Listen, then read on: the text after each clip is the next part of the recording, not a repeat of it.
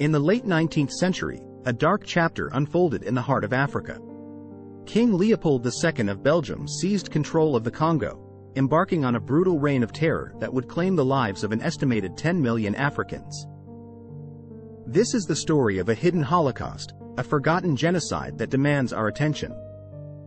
King Leopold II, driven by a thirst for power and wealth, sought to raise Belgium's prestige through the acquisition of a colonial empire. Undeterred by opposition from his own countrymen, Leopold turned his focus to explorers and missionaries, laying the groundwork for his ambitions in the Congo.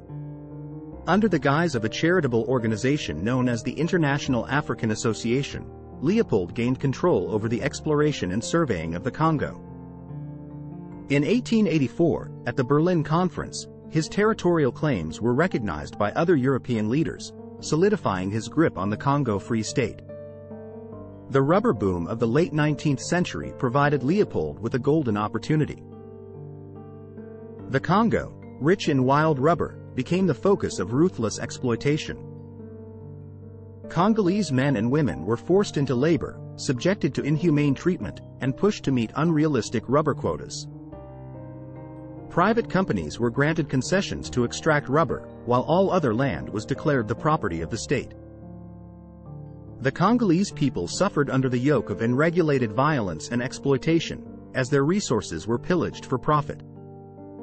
The Force Publique, a colonial military force composed of white officers and African soldiers, was deployed to enforce the rubber quotas. Villages were given impossible targets, and failure to meet them resulted in brutal reprisals. Men were mutilated and killed, while women and children were held hostage until the demands were met. The soldiers, driven by Leopold's system of terror, collected severed hands as macabre proof of their killings. These severed hands became a currency, a symbol of compliance in the face of unspeakable violence.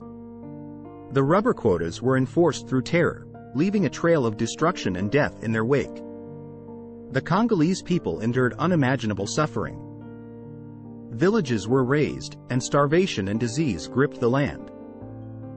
Smallpox, syphilis, and dysentery were introduced, further decimating the population. The pursuit of profit and personal gain by King Leopold II disregarded human dignity, resulting in the first genocide of the 20th century. It was the reports of courageous missionaries that brought the atrocities to light. Their accounts reached the United Kingdom and the United States, sparking international outrage. In 1908, the Belgian government officially annexed the colony, but the Congolese people remained bound to supply their labor to European industries and companies. Belgium has since acknowledged and apologized for certain aspects of its colonial rule in the Congo, Rwanda, and Burundi.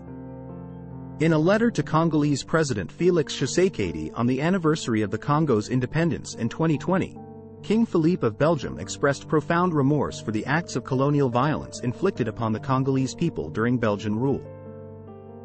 The legacy of King Leopold II's reign in the Congo serves as a haunting reminder of the depths of human cruelty and the consequences of unchecked power. It is our responsibility to confront and acknowledge the past atrocities, ensuring that such horrors are never repeated. The hidden Holocaust of the Congo must be brought to light and given the recognition it deserves, serving as a cautionary tale for future generations. Thank you for joining us on this illuminating journey through time. Follow us to explore the depths of history and gain invaluable insights.